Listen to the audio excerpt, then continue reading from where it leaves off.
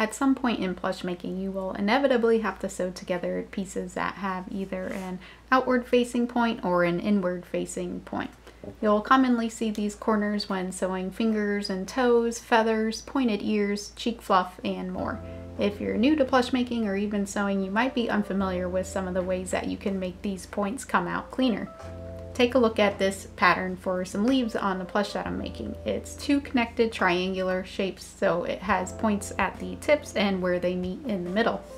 If I just sew along this line with no modifications and turn it right side out, you can see how messy it is. The triangles don't stick out fully and they kind of collapse on each other in the middle here, and the overall shape of my pattern has not been realized. So how do we fix this?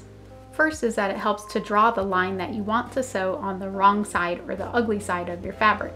It will help to make sure that you're sewing the points evenly. I don't always draw my sewing line on since I usually trace my seam allowance when cutting out pattern pieces, but with points it helps to draw where I want to sew. I typically use a water or air soluble fabric marker, but if you're using dark fabrics you can use a silver Sharpie.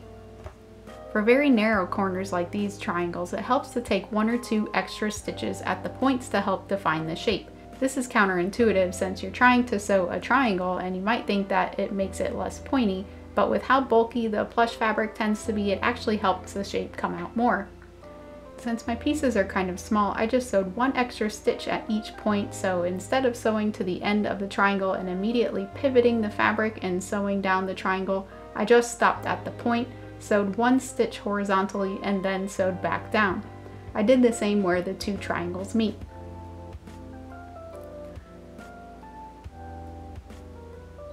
Now we need to clip seam allowance to help reduce bulk and to further help define the points. Snip the fabric at the inward facing corner.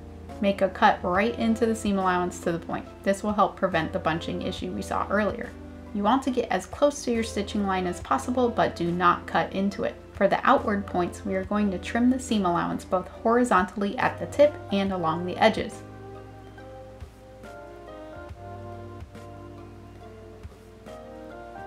Now we are going to turn it right side out. Use a point turning tool to help push out the shape. It doesn't have to be this actual tool I have here. It can be a pen with a cap on, the end of a spatula, anything blunt and narrow that can help you push out the shape.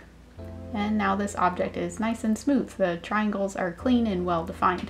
So I hope these tips will help you become a better plush maker, and please remember to like and subscribe if you'd like to see more plush making content. Thanks for watching.